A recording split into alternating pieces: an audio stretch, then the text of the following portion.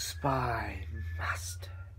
What's going on, you guys? So I did make a video earlier today just about what was going on the channel, about the youth service, blah blah blah, all that crap. But the thing is guys, in roughly about 30 minutes we're gonna get Spyfall Part 2 in Doctor Who. That rhymes.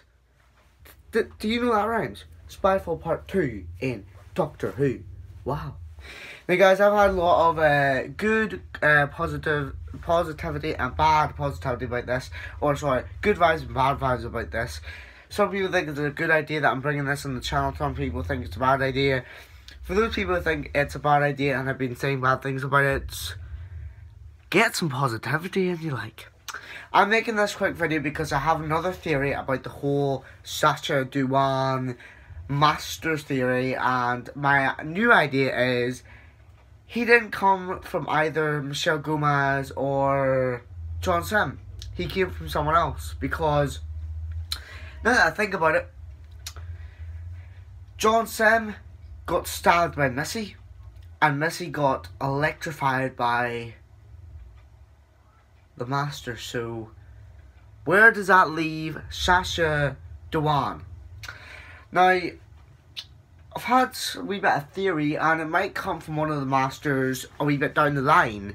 Because if you think about it, he said something in Spyfall Part 1 about tissue compression and all that classic stuff. Now, classic, if you think about that, tissue compression, classic. What if he's talking about a Master from Doctor Who's past?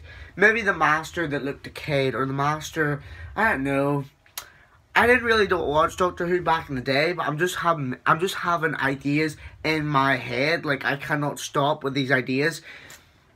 Spyfall Part 2 is going to be good.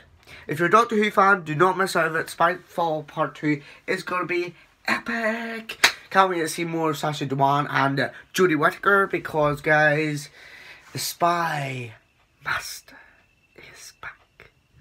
I like that wee bit during Spyfall Part 1 where he's like, you know, Doctor, come on. Catch up, Doctor, you can do it. Oh, it's funny. But anyway, guys, thank you guys for watching. This is just a wee bit of a theory before the actual event in 30 minutes. 30 minutes exact. This was just a wee bit of a theory that he didn't come from either John Sim or Michelle Gomez. He came from someone down the line in the past. Or, I could be right, maybe John Sim does change into him. But then it wouldn't make sense because they both got electrified. They both got... But then, if you think about it, John Sim regenerates into Missy.